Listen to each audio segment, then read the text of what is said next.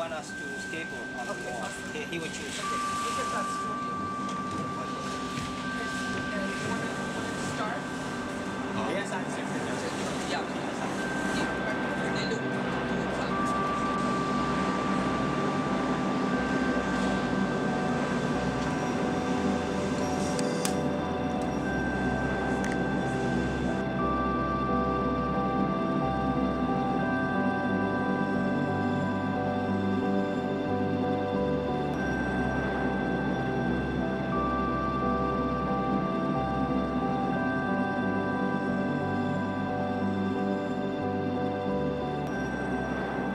Yone Arts was formed as an effort to bring a voice to the artists of Myanmar who have been bravely creating amazing works during the time of the censorship and isolationist years of the military regime.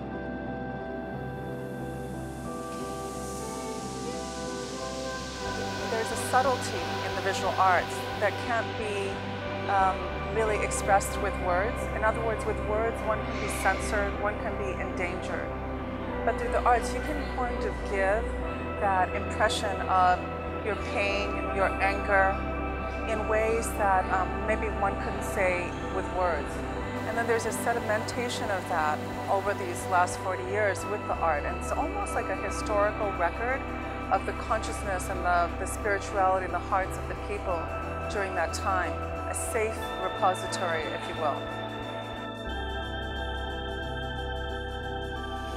There's an immense creative healing attribute to the arts.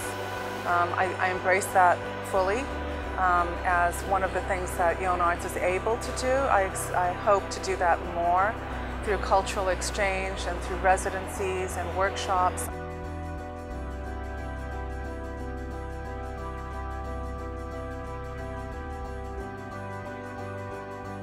It was very important to me, even just in the very beginning days of re-entering my country as diaspora, to go directly to the artist studios, to talk to them, to learn about their families, to understand what's really going on in their daily life.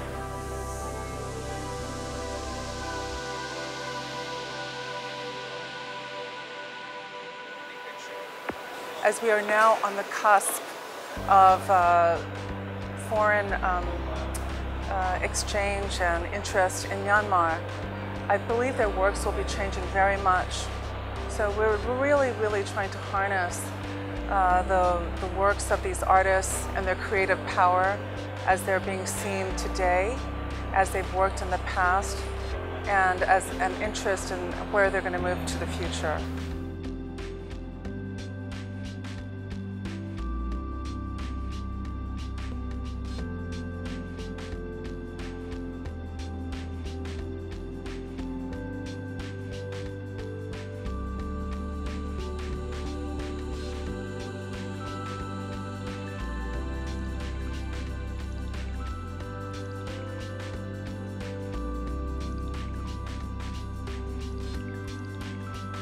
Welcome to Yone Arts. I am Paula Tignon.